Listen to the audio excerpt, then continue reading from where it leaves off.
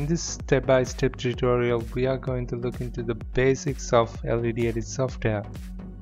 For this tutorial, I'm going to use LEDEDIT 2014 version. You can use LEDEDIT 2014 or a later version. Links are in the description if you want to download it. Okay, after you installed it, double click on the desktop icon. This is the LEDEDIT interface. The first step is to create a new project. You can click on this new project icon, or you can go to file and select new project. In the new project window, you can see a list of controllers followed by the drive chip numbers. If your controller and the drive chip number not in this list, don't worry about it. Click on the select controller button. Here you have a list of all the controllers and the drive chip numbers that's supported by LEDEDIT 2014 version. You can collapse these items by clicking on this minus sign. You can expand these items by clicking on this plus sign. If you collapse all these items, you can see a list of controllers. Expand the controller you are about to program. Select the item that have your controller name plus the drive chip number. In my case, my controller is 3000B and my pixel LED drive chip number is WS2811. I'm going to select it. Now it's time to add it to the list. Click on the item and click on the add to button. As you can see, it has been added to this list, which is the same list on the previous window. You can remove items from this list by selecting the item that you want to remove and click on remove button. Okay, click OK. Now you can see the list has been updated. The point of creating your own regular use of controller list, so you don't have to go through this list just to select the controller and the drive chip. Okay, you can easily select from here and move forward. Okay, I'm going to select my controller plus the drive chip number, and as you can see, as you select these items, some settings will appear on the right side of the window. Some settings are not available depending on the drive chip and the controller. Okay, so my controller is 3000B. Max number of lights per each port is 2048 and it has only one port. PWM polarity means the polarity of the PWM signal.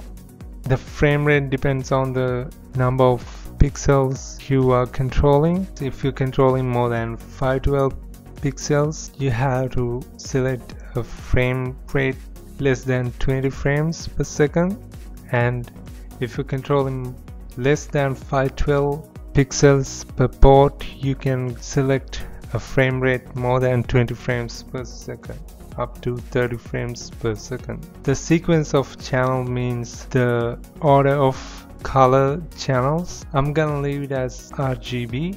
Always read the pixel LED drive chip datasheet before changing these settings. You can save your file, the project file. Click on the browse button, type a name for your project, and click on save. Okay, click on OK. Okay, the next step is to create the layout. The layout is the graphical representation of your physical LED placement. Layout is very important so you can see how it would be look like in real world in your software interface. So this part is critical. There are several methods you can create your layout. You can manually layout, you can import a CXP file, you can import a DXF AutoCAD file, you can import a CorelDraw DXF file, or you can auto layout. Okay, these are the options. I have discussed these two in my previous lessons. For this tutorial I'm going to use auto layout, which is kind of easy. In auto layout you can create a square or rectangular shape layout. So if you're creating a LED wall or LED display that is square or rectangular in shape, you can go with this option. I'm going to create a 32 by 32 square shaped LED layout. Type the amount of LED pixels on the horizontal plane, which is the amount of LEDs along this axis. Vertical pixel, which means the number of LEDs on the vertical plane, which is the number of LEDs along this axis. Max number of lights for each port. In my case I'm going to connect 1024 pixel LEDs on my control port. Pattern means the connecting pattern, which means how each of these pixels going to be connected together. As you can see with your selection, this image changes. It is how you do your wiring in your physical product. So this step is important. If you select this and do your wiring like this, it will be upside down image. So it should be the same as you see in this image. Alright, I'm going to select under the left vertical and click OK. Here's your layout. As you can see, there is an item on my layout tab. It says P1, which means port 1 and 1024 pixels. C1 P1 means control 1 and port 1. If you expand this item, you can select each individual pixel. Next step is to create the program. Click on the program tab. As you can see, program 1 is already on the list. You can add more programs by clicking on the add button. Type a name and click OK. I'm going to add another program. Click on add and type a name and click OK. Alright, now we have 3 programs, all empty. In LEDEDIT, programming means recording a video or recording the screen. So I'm about to record some videos in each of these programs. Okay, I'm going to select the program 1 first. In order to record a video, we have to play the video. Click on video effect and you have several options. You can open video, you can open SWF animation, or you can open a TOL animation on your hard disk. And there are also these sample animations, you can use them also, but I'm going to open a video. Click on open video. Alright, here's I have a list of animations. If you want these animations, you can download it. The links are in the description. Right, I'm going to select an animation from this list. Okay, I'm going to select one and click open. Okay, as you can see, this is a play window and you can see how it's look like on your layout. You can zoom out your layout and zoom in your layout using these 2 buttons. The video is being played and still we are not recording it. In order to record this video, you have this button here. The key is to wait until the frame that you want to record, and as soon as that frame being played on this player here, you click on this record button. Okay, let's say I want to select the first frame, around first frame of this animation. I'm going to wait until the first frame. Alright, Okay, as you can see, the video is being recorded.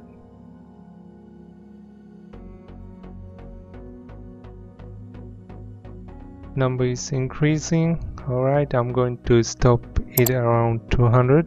Alright, in order to stop the recording, you can click on this stop record button. Now it's still playing, but we recorded the video. In order to stop the video being played, click on the stop button, the blue stop button. Okay, it says close video effect.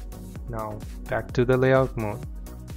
In order to play it or check out what's recorded, double click on the program one icon O, select the program and select the edit preview. As you can see, this is what has been recorded. We have this time slider. You can click and hold your left mouse button and drag it left and right, and you can reach to a frame that you want to edit. Okay, the current frame will be displayed here, and this is the timeline. You can select each individual frame in your animation or video, or you can select multiple frames by clicking and hold your left mouse button and drag it towards left or right. So in order to edit this animation, there are several things we can do.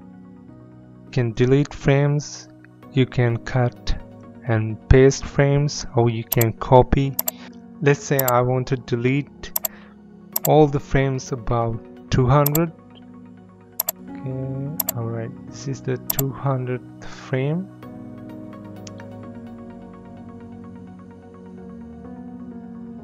There are several methods you can delete those frames.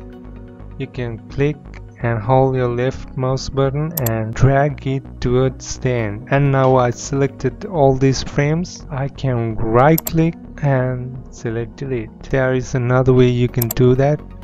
Go to edit preview and select delete, and you get this window. So this one says the starting frame and this is the ending frame. Let's say I want to delete the first 20 frames. This button says first frame. Alright, I can type alright, first one. The last frame is 20, and this button says the last frame. So this button will fill this text field with the last frame number, right? 199th. I only want to delete the 20th frame until the 20th frame. Alright, this button says OK, this button says cancel. I'm going to select OK. Alright, if you want to delete all the frames in this program, you have to go back to the layout mode. So in order to exit this mode, you have to press this stop button right here. And now you're back in the layout mode. Click on the program that you want to delete all the frames. Go to edit preview and select clear. Click OK. I'm going to do the same to the program 2 and 3. Instead of a video file, I'm going to use a sample effect.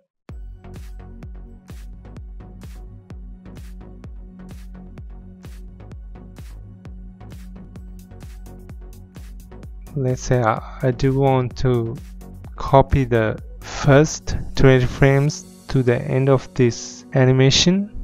I'm going to pause this video. If you want to pause, you click on this pause button. Now I'm going to copy the first 20 frames.